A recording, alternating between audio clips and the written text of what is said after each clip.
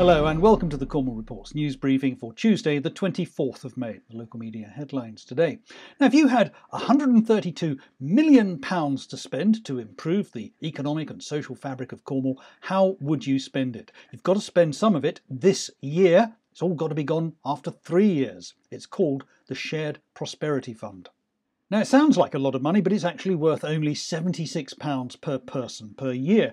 Cornwall councillors have started debating their shopping list, and now somehow they've got to arrive at a decision in only a few weeks.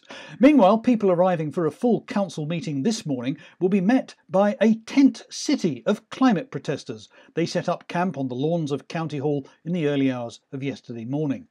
There's been another serious road traffic accident near Lostwithiel. Pirate FM told us that a woman had to be airlifted to hospital after a crash on the A390. Earlier this month, a motorcyclist was killed in another accident near the town.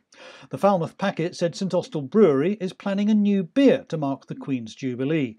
The Cornish Times warned that co-op shelves might run out of produce because of looming industrial action.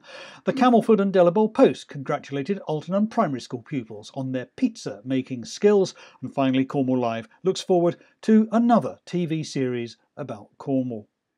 And those are the local media headlines for now. Thank you very much for watching. Please share this video on social media. I'll be back again tomorrow. See you then. Bye-bye.